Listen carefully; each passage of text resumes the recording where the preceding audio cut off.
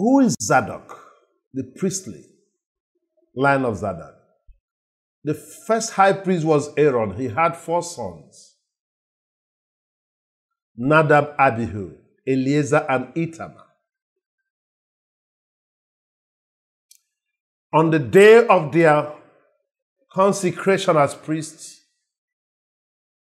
it was a wonderful, glorious day. But the next day, Nadab and Abihu went, and the Bible said that they brought, because the day they were consecrated, the offerings that were set. Oh God. Moses came to Aaron and said, this is the thing that the Lord said you should do, that his glory might come down. And they did all that the Lord said they should do suddenly. When they had lifted their hands unto God, and the Lord, the heavens confirmed that all that the Lord has asked them to do, that they did that. Fire came down from heaven and consumed the sacrifice they placed before the Lord. And the Bible says, when the people saw it, they shouted with a great shout and bowed their faces unto God. And the glory of God covered the land. And Israel was in silence. It was something no man has ever seen God come down in that dimension. So the day came and passed. Next day, Nadab and Abihu, young men, unskilled and on land in the ways of the Lord, went to the altar and brought a strange fire. God said that the only fire that will be lit upon the altar of Israel shall be the one that came directly from heaven. That is the only permissible fire within the service of God. But they went and collected one from somewhere, which is exactly what many pastors are doing. The only fire, the only power permitted in the house of God is the one that came from the Holy Ghost, right from heaven. Today, they go to Babalawo, they go to sorcerers, they go to magicians, they go and collect power. Right from the very place of God, that fire is going to break forth to their destruction. What we see here is that remaining as they did that with a strange fire, Nadab and Abihu were slain by God. To cut the story short, Aaron left with 2 of his sons, Eleazar and Ithamar. The line of Eleazar, being the senior, continued as a high priest. They came into the promised land. The line of Eleazar was in charge until the time of Eli. Eli is of the line of Eleazar. But the house of Eleazar, which Eli represented as the high priest then, fooled around that God spoke to Samuel and said that he thought that the line of Eleazar should continue. But they have missed their step because of what Hophni and Phinehas did. So God changed the line of the priesthood completely. So from the line of Eleazar continued came a priest, Abiathar, which was a close companion of David in the days that David reigned. Abiathar and David fought together side by side, defended each other against the onslaught of Saul. And having gone through that hard time together, the time came for David to leave the earth. And Solomon was to take over. Unfortunately, Adonijah, the son of David, who was the elder after Absalom, who conducted the rebellion and was wasted, Adonijah felt that he was to be the one that will be on the throne, not knowing that by divine allotment it fell to Solomon. He went to proclaim himself as king when David was incapacitated. But unfortunately for him, and for those who aligned with him, Abiathar aligned with him. Joab, the captain of David's army, aligned with him. But the prophet Nathan and Benaiah, they all aligned with Solomon. So the throne went to Solomon. And Adonijah lost out. But the punishment for that conspiracy was to be meted upon Adonijah, Joab, and Abiathar. But David advised Solomon, "You're a wise son. Don't let the head of Joab go down to the grave in peace, because in the time of peace, he slew 2 good men in cold blood, Amasa and Abner. And these were his cousins." No, Abner was not his cousin, yes. Abner was of the tribe of Benjamin that defended Saul. But Amasa was even Joab's cousin. But his passion for power made him kill these 2 men because he saw them as rival to his post. And David said his hand is not in that blood. He said, "Solomon, you're a wise son. Don't let the head of Joab go down to the grave in peace for what he did. And let his blood not be laid to the house of David. For my hands are clean in the day these things did." He exonerated his home and his household. Then Adonijah fooled around, and the judgment was meted. Abner fooled around. Joab fooled around, the judgment was meted. But David advised Solomon not to touch Abiathar, being the head of the father's house and the high priest, because he labored with, even though he had missed the gap now, don't kill him. But he said, "But remember the word of the Lord to the house of Eli, that he will change the priesthood from their family." So that was when Solomon changed Abiathar, took him off, and brought Zadok to be, Zadok of the line of Ithamar, to be the head of the priesthood and the high priest. So the line of Eleazar was relegated, and the line of Ithamar came to the forefront. So the line of Ithamar reigned in the place of priesthood until they went into captivity in Babylon. And by the time they returned to Jerusalem, the priesthood became the leadership role also. And they become the Sadducees. That's those from the line of Zadok. Now, why did we have to tell this story? It's to let you know that these are the ancient men and rulers of the Jews. Priests who engage in heavenly things and things that are to be called spiritual in Israel. But as for the resurrection, they don't believe in it. They don't believe in it at all. And they came with a hypothetical question to test theological doctrine. But Jesus said, no. Concerning the resurrection, it is only for those who know the word of God and the power of God. Jesus said, "You err, not knowing the scriptures nor the power of God." That's the error. So understanding the scripture and understanding the power of God gives you the provision to understand what resurrection is all about. And he did say that the resurrection changes the constitution of the body we wear. That those who attend it,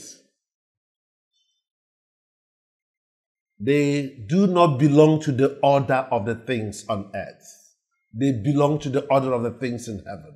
They are like angels. It is on earth that we have mother and father. In the heavens, there is no mother, there is no father. Because reproduction in the heaven is not biological. It is only on earth where reproduction is biological. You can't see a baby angel anywhere. The only one you see is the one, the Catholics, the Cupid, the naked little angel. And meanwhile, anywhere you see a heavenly spiritual being that is naked, rebuke it, is a demon. It's a demon. Because every spirit or angel sent of God is covered with the glory of God and does not display its nakedness.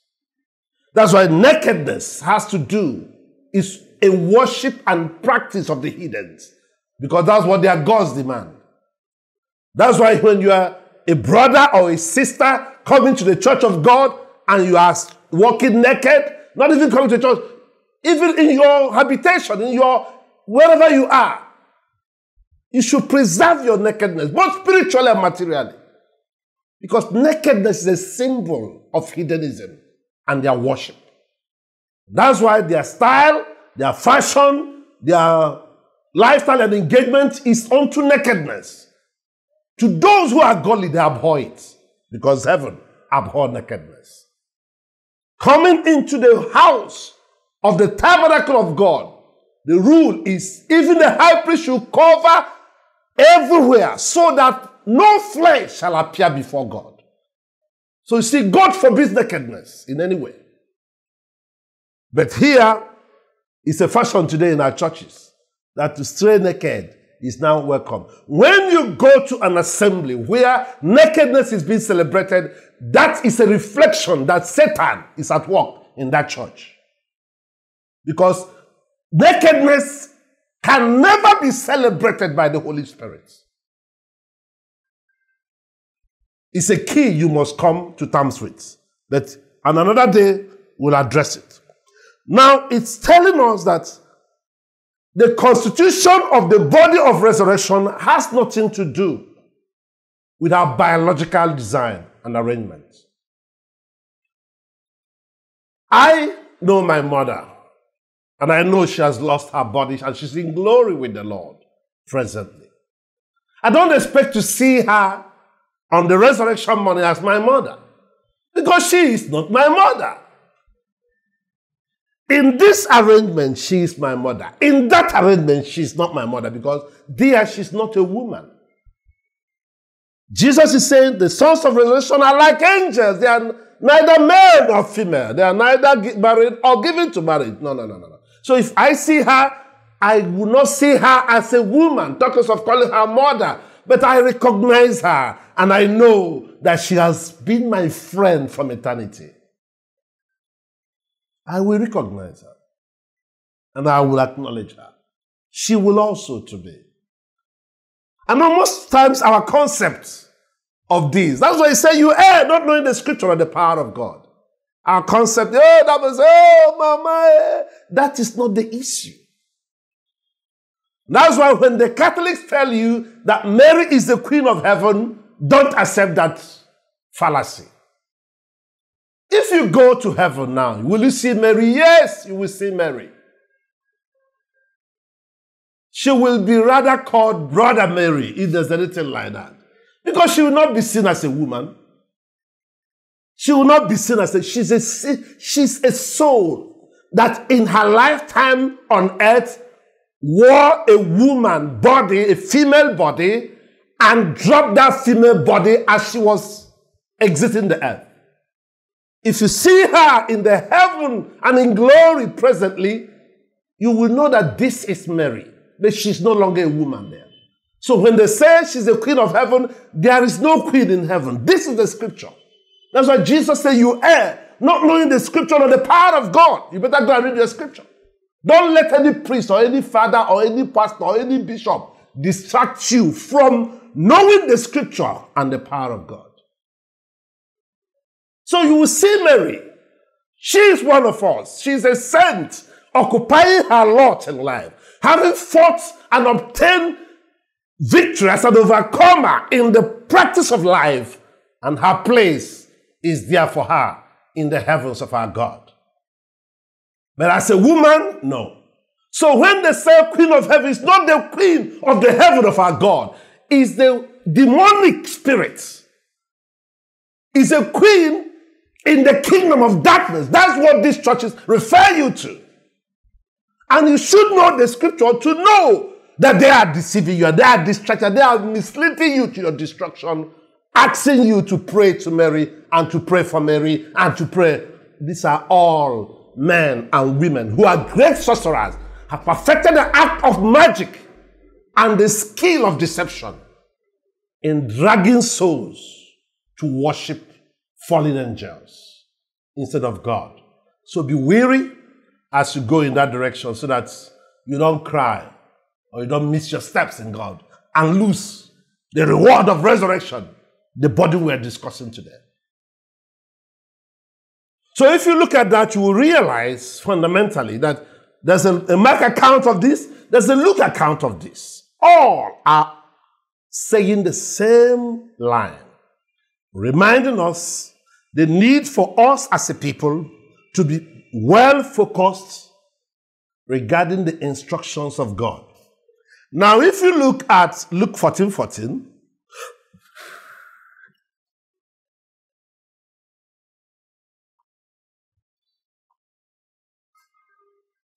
you will see here what Jesus seems to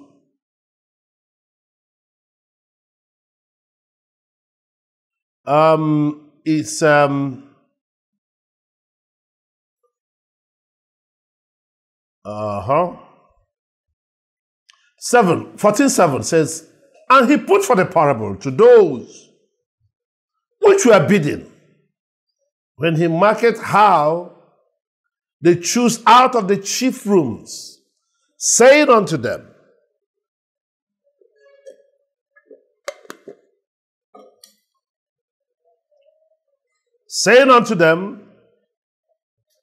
when thou art bidden of any man to a wedding, sit not thou in the highest room, lest a more honorable man than thou be bidden of him. And he that bade thee, and him come and say unto thee, give this man place. And thou begin with shame to take the lowest room. But when thou art bidden, go down in the lowest room, that when he that bade thee cometh, he may say unto thee, friend, go up higher. Then shalt thou have worship in the presence of them that sit at meat with thee. For whoever exalted himself shall be abased, and he that humbleth himself shall be exalted. Then said he also to them that bade him, when thou makest a dinner or a supper, call not thy friend, nor thy brethren, neither thy kinsmen, nor thy rich neighbors, lest they also bid thee again, and a recompense be made thee. But when thou makest a feast, call the poor, the maimed, the lame, the blind. Thou shalt be blessed, for they cannot recompense thee, for thou shalt be recompensed at the resurrection of the just. Can you get that? That there is what is called the resurrection of the just. And I want you to get it also. If you flip back to John, just flip back with me to John 5:29. John 5:29, you see that remark, and I want you to make a mental note. We'll come to that. John 5:29. Now, that place is saying, 28 says, marvel not at this, for the hour is coming in the which all that are in the grave shall hear his voice, and shall comfort they that have done good unto the resurrection of life, and they that have done evil unto the resurrection of damnation. So there is resurrection of life, resurrection of just, there's resurrection of damnation, resurrection of the just and unjust.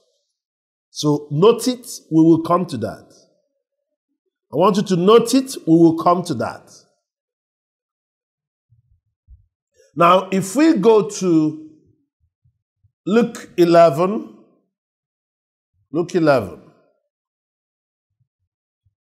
we'll probably see further there, 24 says,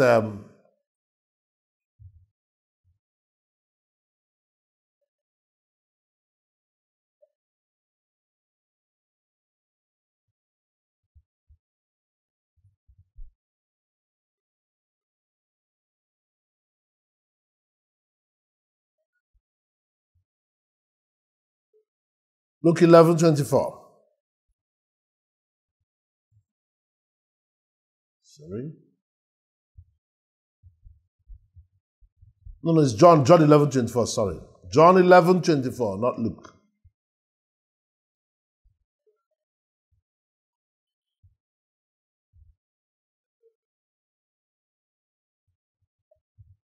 The Martha said unto him, I know that he shall rise again in the resurrection of the last day. So you can hear that now. There is a resurrection at the last day. Whenever we hear last day, remember what it means. As we discussed in our previous episode, it means the event of resurrection that has to do with the resurrection of the body. Jesus said, verse 25, unto her, I am the resurrection and life. He that believeth in me, though he were dead, yet shall he live. Whoever liveth and believeth in me shall never die. He said, believeth thou this. So you could see here that it's important for us to have this frame, that there is a resurrection last day, but there's a resurrection that is going on now. And also John 5:25 also put it there, that from now on, a certain resurrection is on. Now let's quickly go to Acts 17.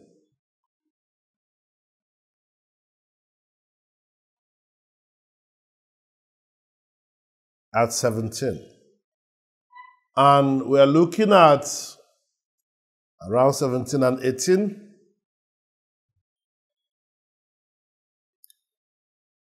If you look at 16, it says, now while Paul waited for them in Athens, his spirit was stirred in him, and he saw the city wholly given to idolatry.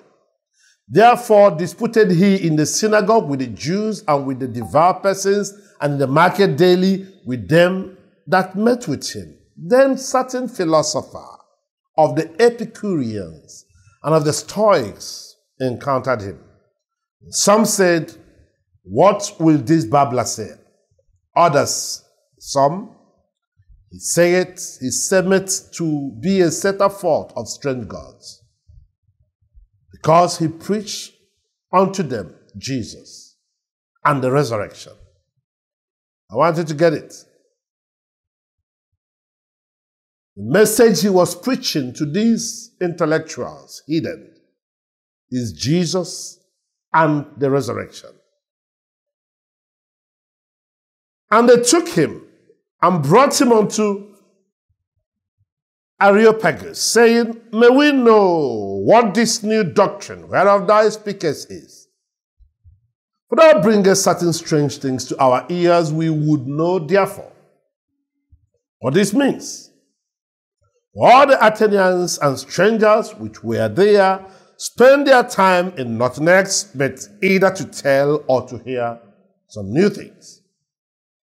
Then Paul stood in the midst of Mars Hill and said, ye men of Athens, I perceive that all things you are too superstitious. And he went and went on and went on. And I want us just to skip a bit and go to verse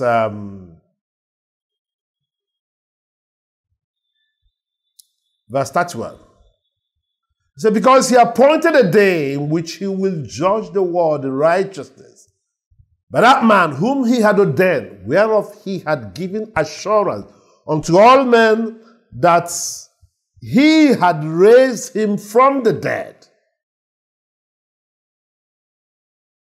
And when they heard of the resurrection of the dead, some mocked, and some said, we will hear thee again of this matter. So Paul departed from among them. What does that mean? The resurrection of the dead seems to be something very far from the mind of the people. And if you go with me to the same Acts 23, you will equally see the same drama take place here. Paul from verse 6 was making a case. He was being queried by the high priest. Verse 6 said, but when Paul perceived that the one part were Sadducees and the other Pharisees, he cried out in the council, men and brethren, I am a Pharisee, the son of a Pharisee, of the hope and resurrection of the dead, am I called in question? And when he had so said, there arose the dissension between the Pharisees and the Sadducees, and the multitude were divided. For the Sadducees said there is no resurrection. You see it? They met Jesus saying there is no resurrection. And this is their belief. They say there is no resurrection, neither angel nor spirits, but the Pharisees confess both. There arose a great cry, and the scribes that were of the Pharisees part arose and strove, saying, we find no evil in this man, but if a spirit or an angel has spoken to him, let us not fight against God. When there arose a great dissension, the chief captain, fearing lest Paul should be pulled in pieces of them, commanded the soldiers to go down and take him by force from among them and to bring him into the castle. So you could see Paul, kudos to him, he was smart in understanding the people he's dealing with and also play the game. Nonetheless, what are we looking for there? This is the background of the Jews. The Sadducees, the ruling class, they don't believe in angels, they don't believe in spirit, they don't believe in resurrection. And I keep asking myself, what are they doing in the temple? These are the people that offer, that at their level they have come to a point where the heaven is permanently close to them. How would Moses, how would Aaron, the high priest, who goes into the Holy of Holies to engage God himself, how will he not believe in spirit? But his descendants have ended up relegating heavenly things to the garbage. And that's a fate that has befallen this generation. Now, we are looking at 24, verse 15. Acts 24, 15. Now,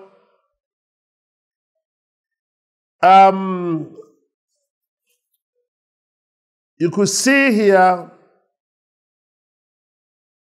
verse 10, we make a good reading.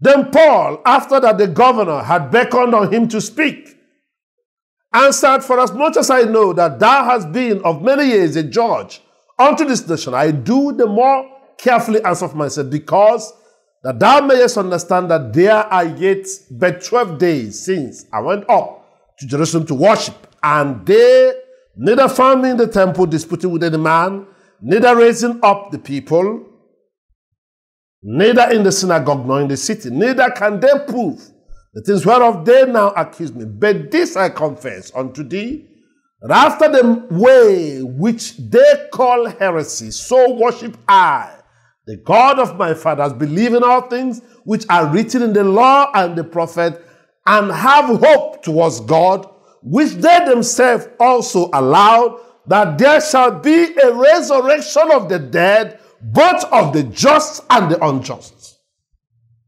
This is the argument. This is the controversy. And herein do I exercise myself to have always a good conscience, void of offense, towards God and towards men. And after many years, I came to bring alms to the nation and offering. And he continued and continued. And one thing that was very striking is that he came to verse 19. It says, who ought to have been here before me an object, if they had aught against me. Or else, let this same here say, if they have found any evil doing in me while I stood before the council, except it be for this one voice, that I cry, standing among them, touching the resurrection of the dead, I called in question by you this day. And when Felix heard these things, 22, having more perfect knowledge of that way, he deferred them and said, when Lysias, the chief captain, shall come down, and we know the uttermost of the matter. So you could see something here that is very, very interesting. Resurrection has been an issue that people find challenging in accepting, but not to the people of God who understand the plans of God, not to them. And that's why he really talked to Felix, I think Agrippa. He said, why should we consider it incredible that God should raise the dead? He called Agrippa's attention to it. Why should we consider it incredible that God should raise the dead? And this is exactly what we are saying here, that against all contradictions, you see God lifting this challenge up. If you go with me to Acts 26. Acts 26. Agrippa now came, and you could see Paul taking a stand. And he stood before Agrippa. Verse 1. Then Agrippa said to Paul, thou art permitted to speak for thyself. Then Paul stretched forth his hands and answered for himself. I think myself happy, King Agrippa, because I shall answer for myself this day before thee, touching all the things whereof I am accused of the Jews, especially because I know thee to be an expert in all customs and questions which are among the Jews, whereof I beseech thee to hear me patiently.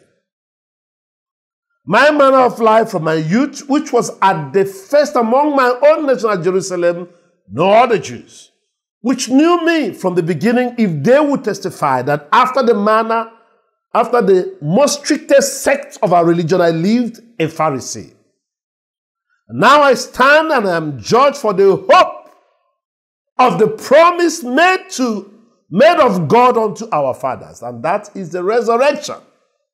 7 says, unto which promise our 12 tribes instantly, serving God day and night, hope to come. For which hope's sake, King Agrippa, I am accused of the Jews. And look at the hope. He said, why should it be thought a thing incredible with you that God should raise the dead? I verily thought with myself that I ought to do many things contrary to the name of Jesus of Nazareth, which things I also did in Jerusalem. Many of the saints did I shut up in prison, having received authority from the high priest, and when they were put to death, I gave my voice against it. So Paul continued, but the question here is, why should it be thought incredible that God should raise the dead? That's the issue. Why should anybody think it's something incredible that there's no resurrection? And this is where we want to call our attention from what we have looked at today, various aspects, questions from the time of the beginning regarding whether the dead shall rise, and all the reflections from all the scriptures and what happened within the Christ as he stood on his feet on the streets of Jerusalem, challenging the theologians of the day, engaging the religious leaders of the day, trying to let them know That there's something superior in God. And Paul is saying this is the hope that the fathers had. If there is no resurrection, why would Joseph plead with Israel, his brothers, to make sure that when they depart, that they should take his bone? His father died in Egypt. They went to bury the man in Canaan. And he pleaded with his brothers, God shall visit you. But in the day of thy visitation, do not allow my bones to be in Egypt. Why did they do that? And that's what Paul is saying. Why did they do that? They only did that because he had a hope that he will rise one day, that there's resurrection. And I want us to close with this scripture, which is very, very interesting. That is Matthew 27. Matthew 27. And if we look at verse 53, Matthew 27.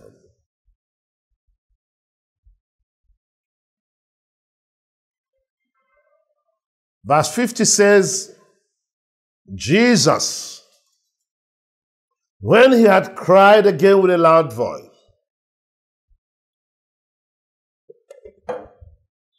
yielded up the ghost, and behold, the veil of the temple was rent into twain, from the top to the bottom, and the earth did quake, and the rocks rent, and the graves were opened, and many bodies of the saints which slept arose, and came out of their graves after this, after his resurrection, and went into the holy city, and appeared unto many.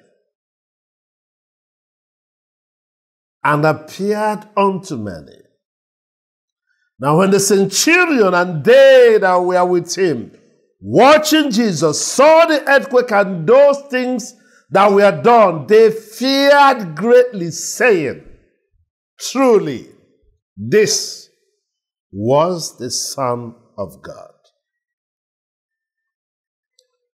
Now, of interest is 52, and the graves were opened, and many bodies of the saints which slept arose, and they came out of their grave after his resurrection, and went into the holy city, and appeared unto men. We will look at this scripture in context in our future episodes. But this is resurrection. Why should it be thought incredible that God is able to raise the dead? We have said this type of resurrection is what is called ergasis in Greek. I've also said that somebody is sick and dies, and the person is brought back to live the biological life, which is the bios life. It's resurrection, but it's not the type of resurrection that Jesus experienced. That's restoration, that resurrection to a biological life, which will die again, is called anastemis. But the resurrection from the dead to the life of God, the divine life, the Zoe life, is called anastasis. This is where we stop for today. In our subsequent episode, we will focus on the resurrection of the body. Our 3 episodes have been dealing, we have had a good appreciation of what resurrection is indeed. It has to do with the quickening of the soul. It has to do with the processing of the soul unto Christ likeness. And it has to do with the redemption of our body. The quickening of the soul, we said, is like getting admission into the university. You've done your matriculation. The process that is taking place in the soul is like attending your courses, practicals, exams, tutorials, lectures, and all that is to be done across the years appointed of you until you pass all your exams. Then the event of resurrection, which has to do with the resurrection of the body, is like the convocation. Having summarized this, from our next episode, we'll be focusing on the resurrection of the body, because that is where the confusion is. That's where the confusion. We are going to focus on what is the resurrection of the body. First of all, what it is. How is it going to be? We are going to look at how it's going to be. Who are going to be raised? How are they raised? What type of body do they come? When will it happen? Where will it take place? And where will they stay afterwards? So this is our next episode, is going to focus on the resurrection of the body. Thank you very much, and God bless you for viewing and for listening.